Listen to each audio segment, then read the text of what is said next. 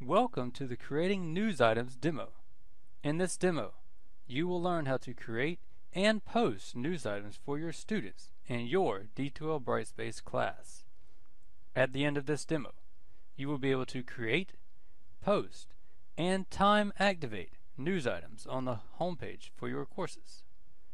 First, log in to your D2L Brightspace account and go into your course. In the News widget, click on the drop-down arrow. Then select the green plus sign for New News Item. In the headline field, type in the title of your message. Example, Welcome. In the content field, type in your message. Example, Welcome to this class. For more information on how to use the HTML editor box, see the HTML editor demo. You might want to consider putting your picture and a picture of your textbook here. That way, when students arrive in your course, they can identify you and they can verify that they have the right book. You might want to give them directions on what to do first, such as locating the syllabus under content. If you use an outside source, such as Pearson My Labs or Cengage Labs, you could add directions and a link here.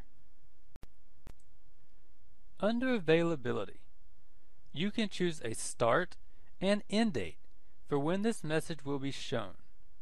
For example, the news item with the picture of the book and the ISBN number might start 4 days before the class and run through the first week of the class.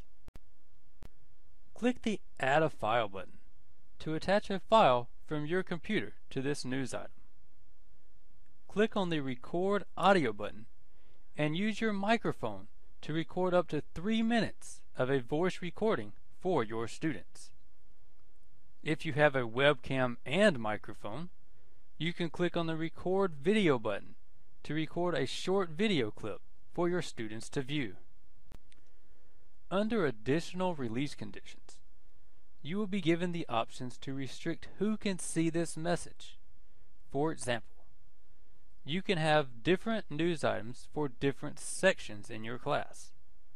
This also means that you can make specific news items for students who score above or below a grade on an assessment, such as See Me This Week or Great Job on Test 1. See the Release Conditions demo for more information and ideas on restrictions you can use. Click the Publish button on the bottom left when you are finished making changes. You have now successfully created a new news item.